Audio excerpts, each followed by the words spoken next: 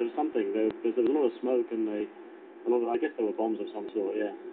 What are they saying? Why what the demand was something they demanded something? They wanted anyone with British or American passports. So anyone who had a British or American passport, they wanted to know. So I guess they were after foreigners, yeah. I guess.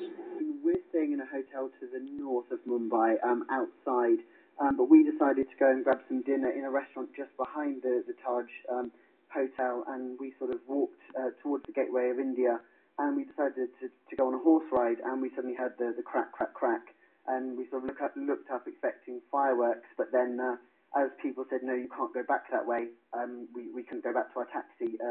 Obviously the panic started, and we managed to get in a taxi, but you'd go down one road, it would close off. You'd go down another road, it was pandemonium. I was actually outside the hotel, which is across from the hotel at another building, which has a club in it, and we were standing downstairs and we saw some sparks and what sounded like fireworks, and then we came up thinking as a joke, oh, maybe it's gunfire, and then later felt two sort of rocking glass in the building next door, and then started to hear news that there's been attacks and gunshots and people storming the Oberoi with AK-47.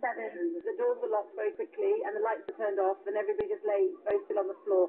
And then basically 6 hours passed with gunfire and blasts, and there were two blasts that were very, very loud.